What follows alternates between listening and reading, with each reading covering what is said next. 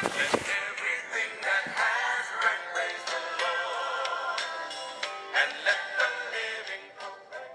Good morning, ladies and gentlemen.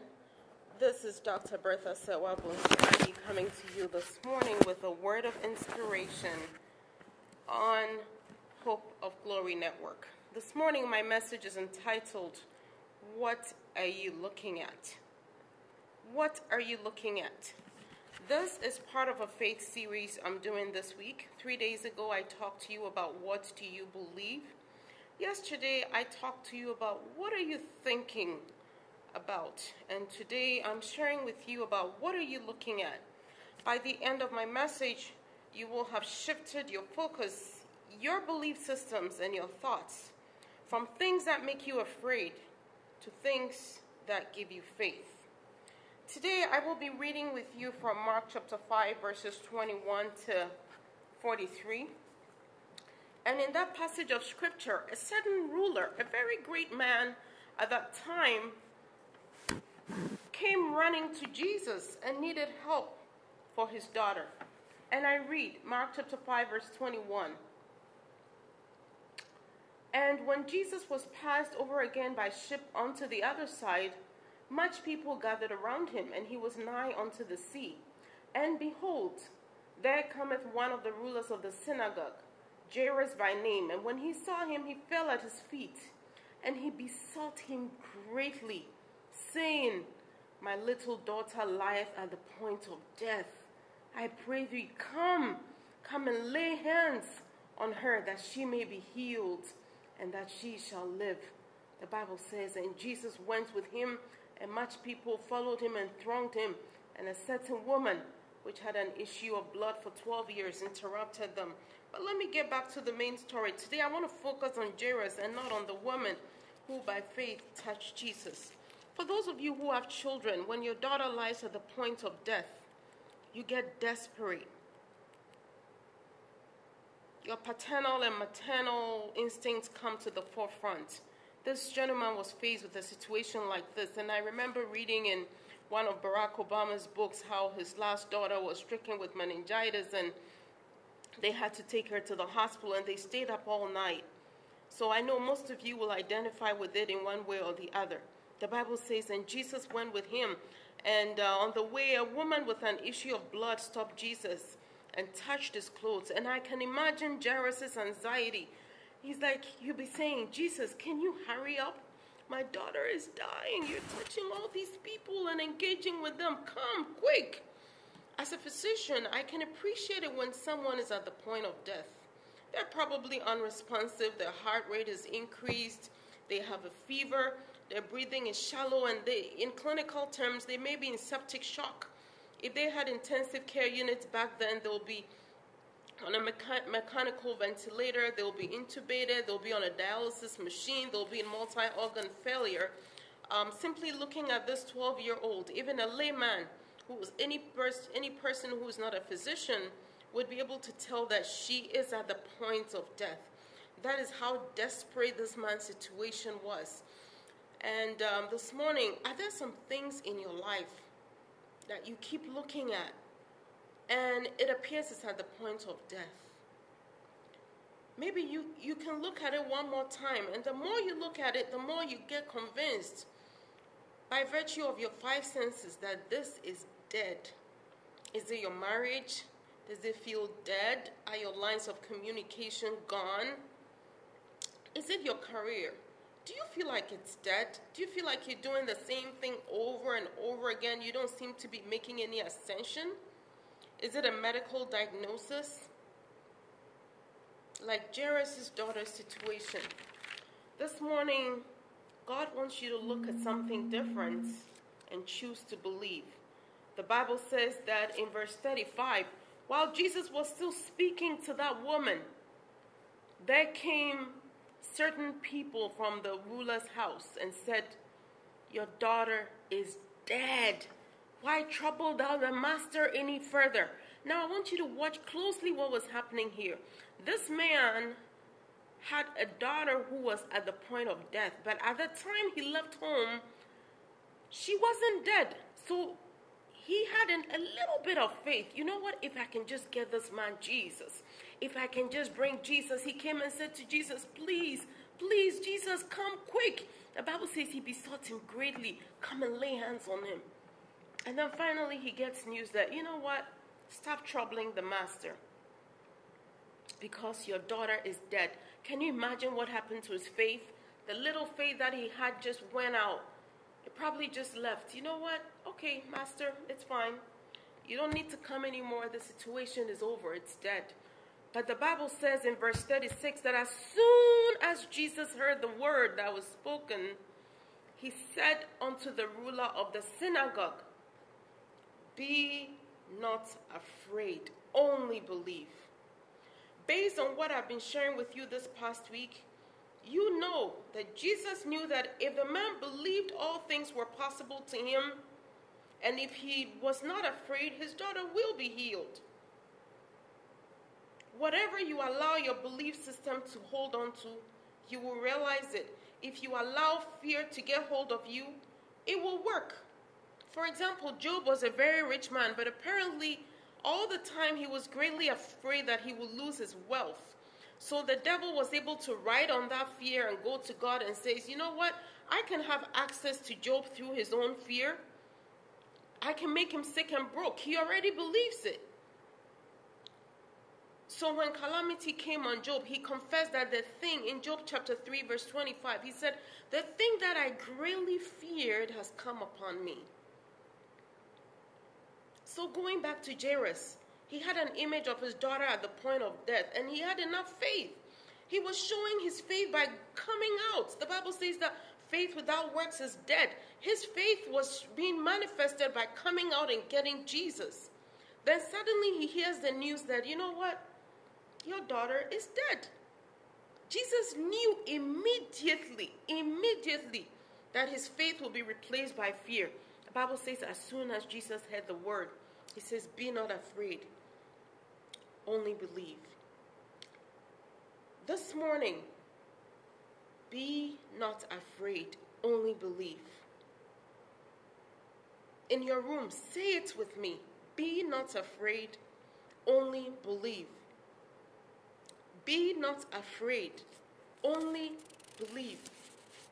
Be not afraid, only believe. Be not afraid, only believe. Be not afraid, only believe. Be not afraid, only believe. This morning, America, do not be afraid, only believe. Ghana, Nigeria, United Kingdom, Russia, wherever you hear my voice, do not be afraid, only believe. In the United States, we hear of ISIS, shootings, threats, terrorism, people and situations who have determined to put the nations of the earth in fear. Oh, but this morning, the earth is the Lord's and the fullness thereof. God will watch over his people. I speak to the nations this morning. Do not be afraid, only believe. The Bible says in verse 37 that after Jesus had told him, do not be afraid, and he suffered no man to follow him save Peter and James and John, the brother of James. And he cometh to the house of the ruler of the synagogue, and seeing the tumult that was going on, and those who wept and were wailing greatly. Verse 39, and when he was come in, he said unto them, why make you this ado and weep? The damsel is not dead, but sleepeth. Verse 40, and they laughed him to scorn, and when he had put them all out, he taketh the father and mother of the damsel, and them that were with him, and entered in where the damsel was lying. He took people of faith, because he knew the parents knew their daughter's life was at stake. Verse 41, and he took the damsel by the hand and said unto her, Talitha cumi, which is being interpreted, damsel, I say unto you, arise. And straightway the damsel arose and walked, for she was of the age of 12 years. And they were astonished with great astonishment. Verse 43, and he charged them straight that no man should know it, and commanded that something be given to her to eat. I take it that Jairus chose to believe when Jesus told him to fear not, but only believe. And so his faith was able to get his daughter well. In Matthew chapter 14, verse 22 to 23, we read about another similar situation.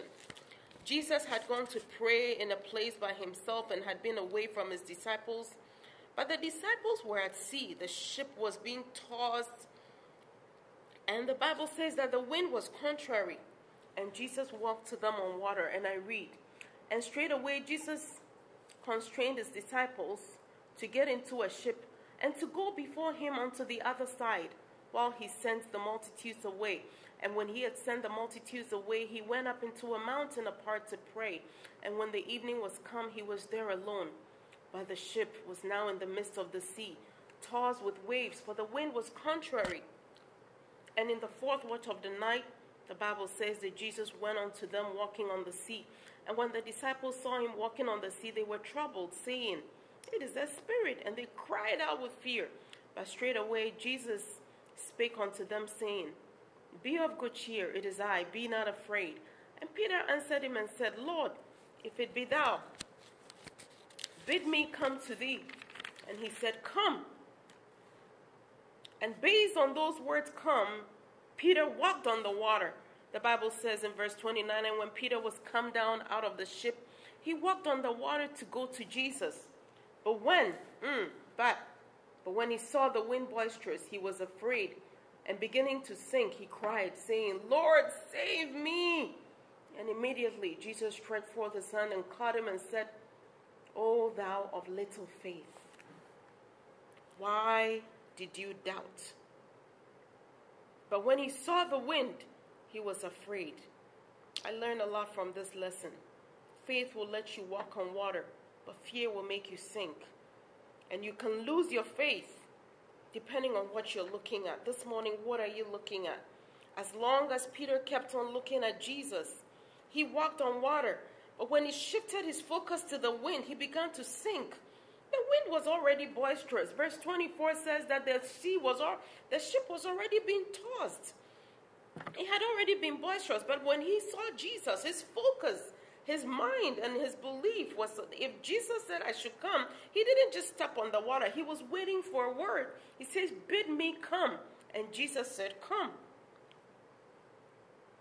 However, he shifted his focus. This morning, what are you looking at? This morning, is your focus constantly on the things that are eating you up? Or are you looking at Jesus? It's a mental exercise, but I want you to do it. Shift your focus from the things that are bothering you, that look to be at the point of death, and run to Jesus and besought Jesus and say, Jesus, I can look at you. So long as I'm looking at you, there is a solution. This morning, if you have contrary evidence that keeps looking at you, I want you to challenge you to focus your attention or your mind on Jesus. If you read the rest of the story, after he caught Peter, the Bible says, and they were coming unto him, the ship. The wind ceased. Then they that were in the ship came and worshipped him, saying, of a truth, you are the Son of God. And when they were gone over, they came unto the land of Gennesaret. And when the men of that place had knowledge of him, they sent out into all the country round about and brought him all that were diseased, and besought him that if only they might touch the hem of his garment. And the Bible says, as many as touched him, they were made perfectly whole. Praise Jesus. They were made perfectly whole. This morning, if you can mentally touch Jesus, Jesus is not physically there in your room or in your car or wherever you may be hearing the sound of my voice. But by faith, if you can submit your thoughts, your beliefs, and your heart to him and say, Lord, I choose not to be afraid. I believe you can take care of this. Hebrews 12 verse 2 tells us to keep looking unto Jesus, looking at his power and his ability to work miracles and intervene for us. He is described as the good shepherd of the sheep, our intercessor and our high priest. Just as Jairus ran unto him when his daughter was at the point of death, this morning I want you to run to God in prayer. The Bible says that Jairus, he pleaded with Jesus greatly. This morning, are you calm in your prayers, or are you learning to plead and say, Lord, come through for me? You've got to come through for me. A situation in my life is at the point of death. Talk to him. And as I said yesterday, focus on him. Think faith. Hebrews 11 talks about the great men of faith who achieved great things. Turn to Hebrews 11 and read it in your leisure time. But it gets on to Hebrews 12 verse 1 and 2. It says that, wherefore, seeing that we also are compassed by so great a cloud of witnesses in Hebrews 11, let us lay aside every weight and the sin that so easily beset us, and let us run with patience the race that is set before us, looking unto Jesus, the author and the finisher of our faith. What are you looking at this morning? Hebrews 12 verse 2 says, looking unto Jesus, the author and the finisher of our faith. Shift your attention to Jesus. Verse 3 goes on to say, for consider him that endured such a contradiction of sinners against himself, lest you become weary and faint in your minds. Look at Jesus and consider him. Finally, I share with you from 2 Kings chapter 6 verses 8 to 23, still talking about what are you looking at this morning? The Bible says that there was a time in Israel when the king of Syria warred against Israel and took counsel with his servants, saying, in such and such a place shall be my camp. Syria was taking military strategy. And whenever they took their military strategy, somehow Elisha would get wind of it and tell the king of Israel, beware, don't pass here, don't pass there. This is what is being plotted against you. This was high-level military intelligence. The Bible says in 2 Kings chapter 6 verse 8, then the king of Syria warred against Israel and took counsel with his servants, in such and such a place shall be my camp. And the man of God sent unto the king of Israel, saying, beware that you pass not such a place, for thither the Syrians are come down. And the king of Israel sent to the place which the man of God told him, and warned him of, and he saved him there, not once, not twice. It means many, many times. The military strategy of Syria was not working because there was a man of God in the land of Israel. Therefore, the heart of the king of Syria was sore troubled for this thing. And he called his servants and said unto them, will ye not show me which of us is for the king of Israel? He thought somebody within his cabinet was releasing information to the Israelites. He thought there was an inside trader. Verse 12, and one of his servants said to him, none, my lord, O king, but Elisha, the prophet that is in Israel, telleth the king of Israel the words that you speak in your bedchamber. And he said, go and spy where he is, that I may send forth and fetch him. And it was told him, saying, behold, he is in Dothan. Therefore sent he thither horses and chariots and a great host. And they came by night and compassed the city about.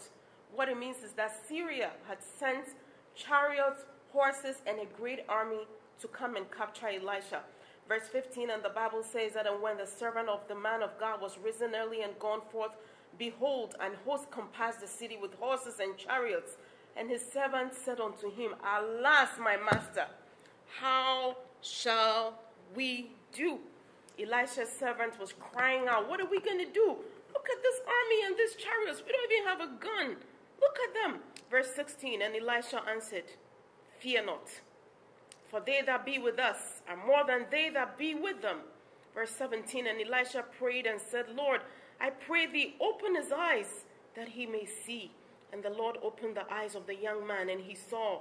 Oh, hallelujah. And behold, the mountain was full of horses and chariots of fire round about Elisha. Oh, this morning I'm reminded of the verse that says that the Lord encampeth around his people. The Bible says that the angels of the Lord encampeth around them that fear him. You may not see angels around you, but every morning that you wake up, there are angels watching over you. The physical things that you see that look threatening, don't let them make you afraid, because there are more for you than them that are against you. God opened the eyes of the young man, and he saw that, oh, those chariots and armies that the king of Israel had sent was nothing. Because in the realm of the spirit, there were chariots, there were horses, chariots of fire. They just came with chariots, but God had chariots of fire. And the Bible says that, I'll talk about how the story ends. It's really funny. But this morning, I came to tell you that fear not.